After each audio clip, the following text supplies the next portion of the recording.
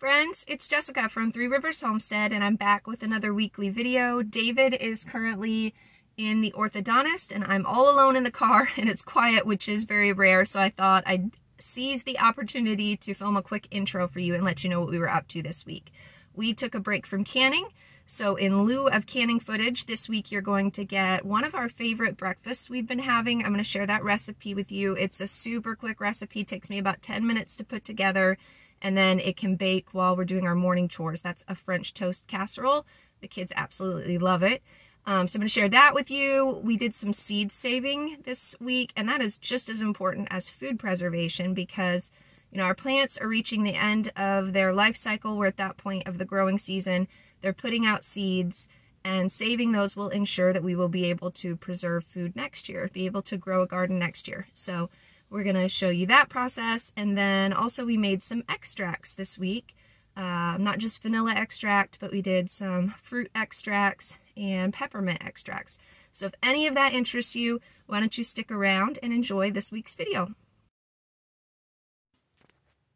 I had done a video before on how Adam had built us a Japanese style floor table, and now that I'm really big and pregnant, I was not enjoying getting up and down off of the floor, so I asked Adam to extend the legs for me, and last weekend he did that, and so that has been one of the exciting things that happened this week is we got that new large family table installed back into our dining room area so we can once again eat as a family all together in that space, and we have really been enjoying it. The kids have been playing a lot more board games now that there's a table they can sit at.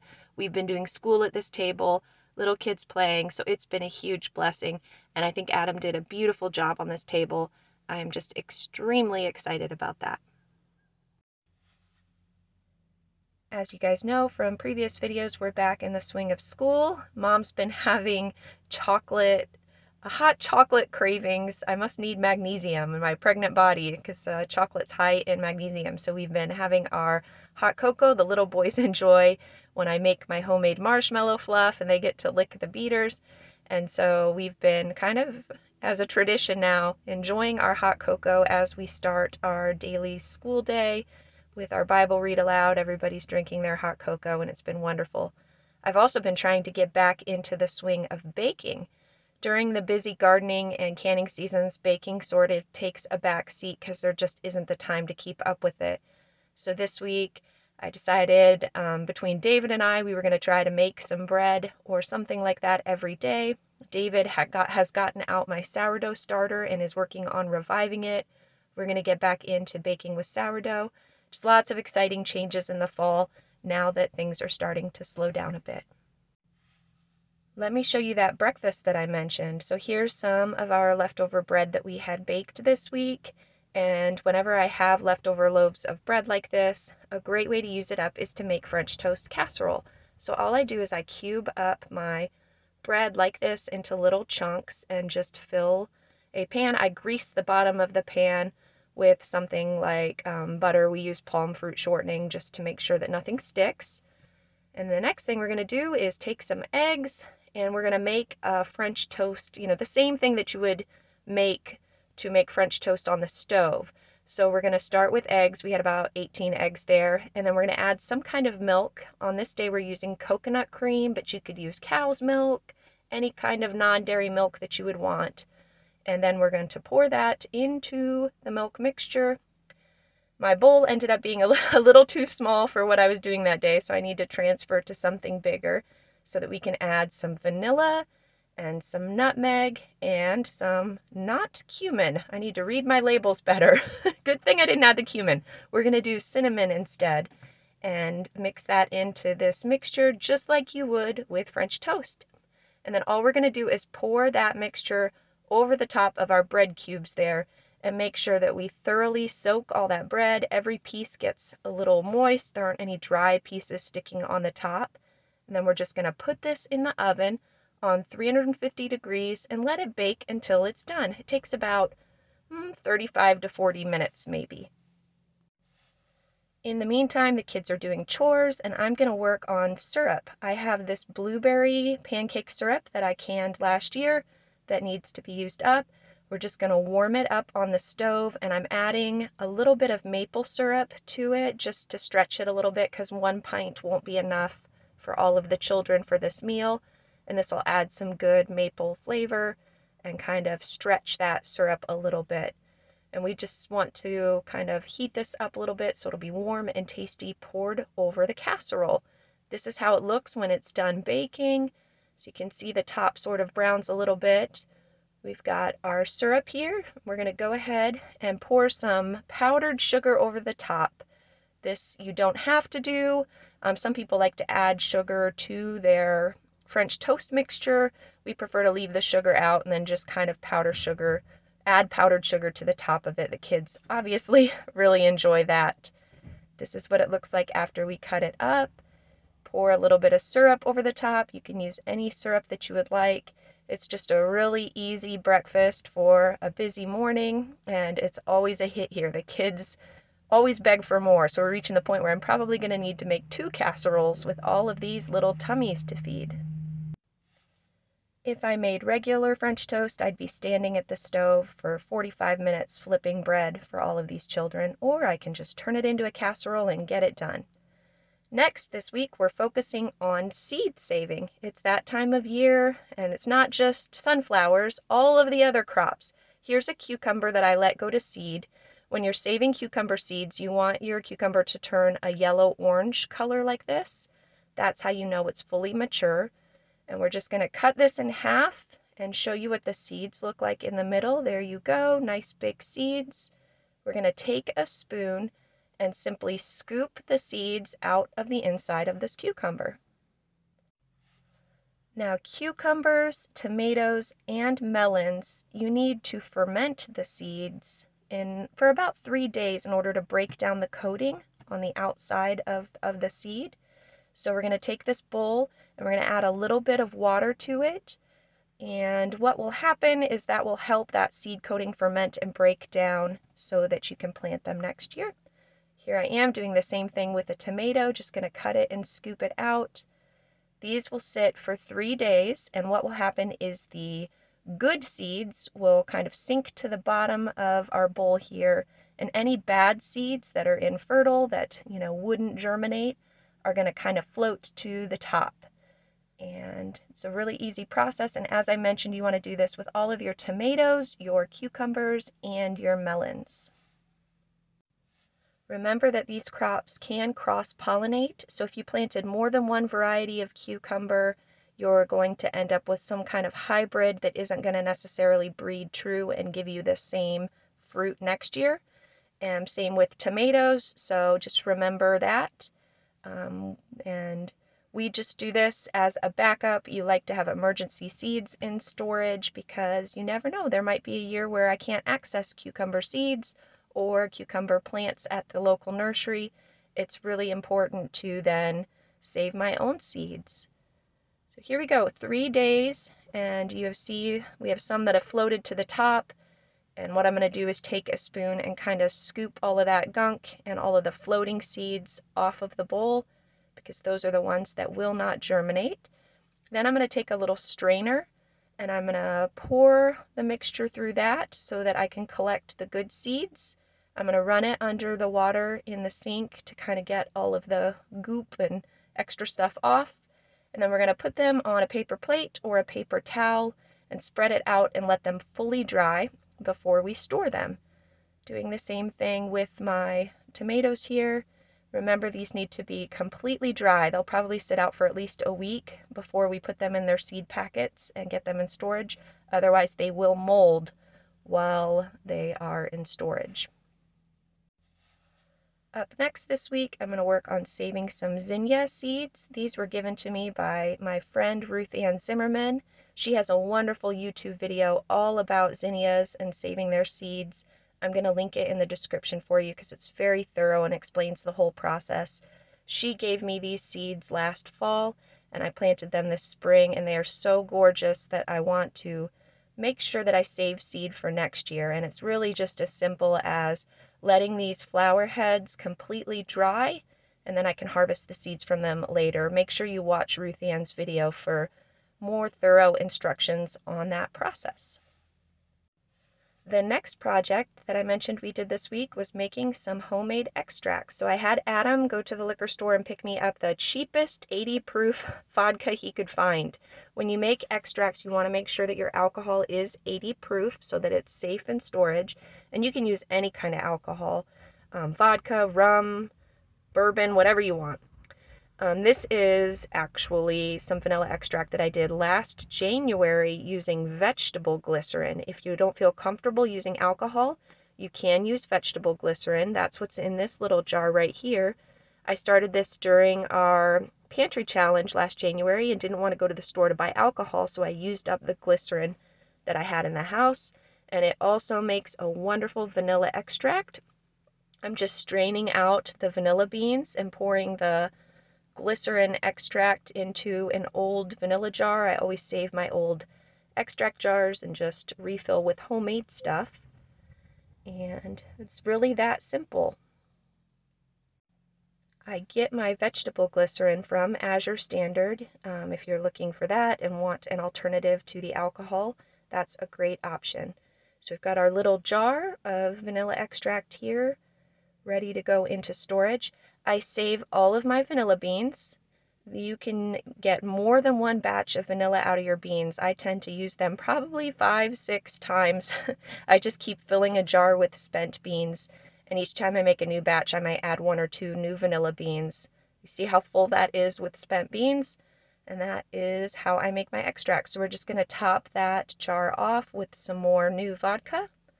And then this is going to sit up in my cupboard where I work on my extracts for probably the next 6 to 9 months until I run out of vanilla and need some more.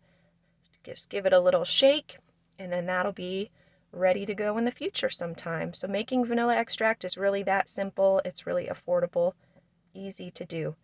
We're going to put these vanilla extracts up into the cupboard. That's what we'll use right now for our baking. Up next, we're going to work on some peppermint extract. This is some that I made last fall. I generally make it in the fall, let it kind of extract all through the next year, and then I use the previous year's extract in the following year. So right now we're working through, what would it be, 2020's extract. This is 2021's extract that we'll use next year, and so forth. So just like with the vanilla, I'm straining out the extract and leaving behind the spent peppermint leaves. We'll just put a lid on top of this and make sure we label it, because once the leaves are out of it, it's kind of hard to tell what's in each of these jars. So we're just going to label that mint. You may be wondering what I use mint extract for. We do it in a lot of our holiday baking. When I make homemade marshmallows, sometimes we like those to be mint flavored, and that's mainly where I use that. Now we're starting a new batch of peppermint extract. I'm actually using apple mint because I have probably 4 or 5 types of mint growing in my garden right now, and the apple mint was the one that smelled the most fragrant. We're starting to get toward the end of the growing season, and so my actual peppermint just wasn't as pungent smelling as the apple mint was, and so I decided I'm going to try this year to make an apple mint extract instead. So all I'm doing is I rinse this and I'm pulling off the leaves. When you make an extract in alcohol, you can use the wet leaves. They do not need to be dried because that will not mold. That 80 proof alcohol content is enough to prevent any kind of molding or anything. It's very different than when you infuse things in like oil, where if you used a wet leaf, that would cause the oil to go rancid. So I realized my jar here was too big, so I just pulled out a 1/2 pint jar and I'm moving all of my leaves over to that. And then just like with the, move the vodka away from the baby. That's not a good idea. Just like with the vanilla extract, we're going to pour the vodka over the leaves here. We're just going to sit this up in the cupboard, and as I mentioned, this will end up being the mint extract that I'll be using in 2023. So that'll just sit there probably until next year when I start next year's batch. Extracts are so fun to make, and they really do kind of enhance the flavor of your baking. This right here is some lemon extract. That's an old batch. I just have half a jar left. And so I had started in January some lemon extract when I had my bulk citrus order. You can see it right there. So we're just going to refill this jar. David likes to use lemon extract pretty much once a week. He uses it when he makes things like lemon biscotti, or sometimes he'll make like lemon poppy seed muffins. You just add a little bit of that fragrant extract and it really enhances the lemon flavor. So we've got a full jar here. That'll get us through another year. I probably won't make more lemon extract this January because we're so good on that for a while. But what I did want to start on this day was some orange extract. These are freeze-dried orange slices. They smell amazing. These were also from that bulk citrus order that we did in January. So I'm just taking some of these dried orange slices, filling up a little half-pint jar, and we are going to make orange extract. I thought that would be fun. We can do some baking, and whenever we want a little orange flavor, this will taste wonderful. So your freeze-dried fruit is going to be a little harder to get into your jar, but once you wet it with the vodka, it will kind of soften up. You can push it down into the jar a little bit and then add some more fruit. So I'll show you that right here. We're just pouring the vodka over the top of those orange slices. Remember, you could also do this with wet slices, fresh slices from oranges if you have those. You don't need to use the dried slices. As I mentioned, once they're wet, they can kind of push down a little bit, so we're adding a little extra to the top. We want this jar as full as possible to get the most orange flavor that we can get out of this little batch. Putting a lid on top, shake it up. That'll also go into our extract cabinet. There we go, beautiful. And since we have extra vodka, I thought, why not make a blueberry extract? Same thing, these are freeze-dried blueberries. You could use fresh blueberries if you wanted to. And I'm just filling a little jar with those. We're going to top off with the vodka. And then when I make blueberry muffins and things, I thought it would be fun to have a little blueberry extract to add to that to just enhance the flavor. This is kind of an experiment. I've actually never done blueberry extract before, but I figure if it works with other fruit, why not try it with some berries?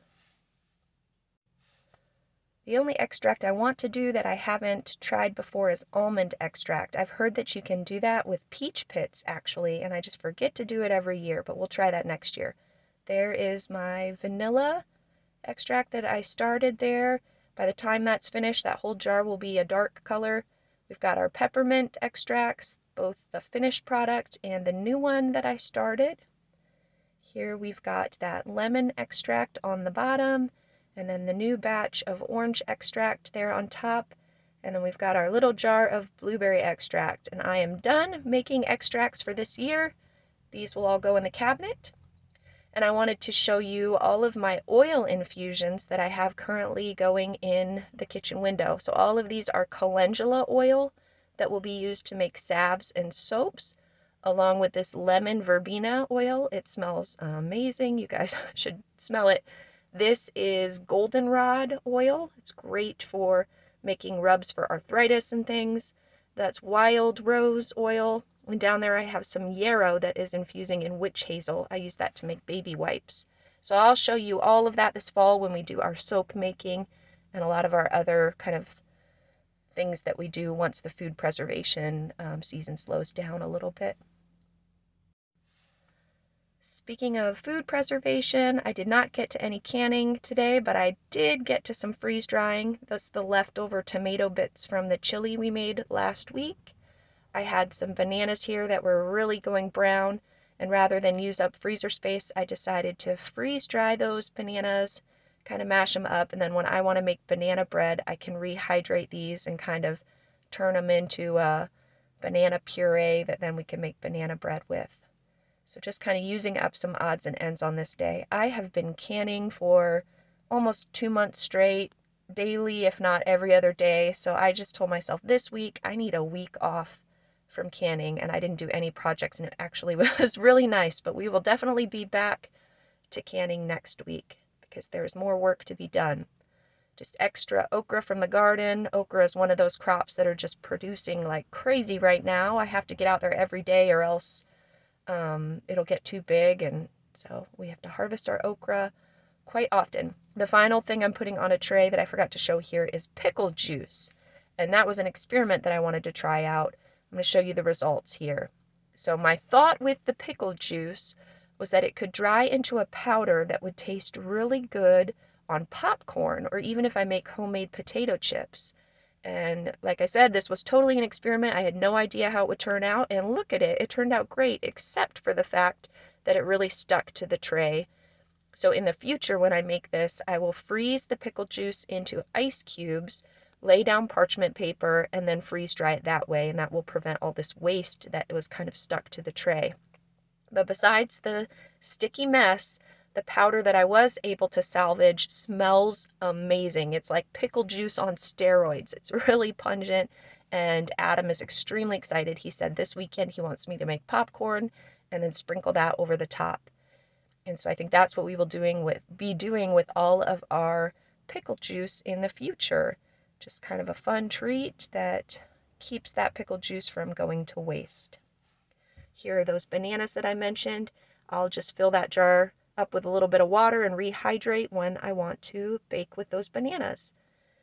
And then this is the tomato mixture, all the skins and seeds and things from our chili canning last week.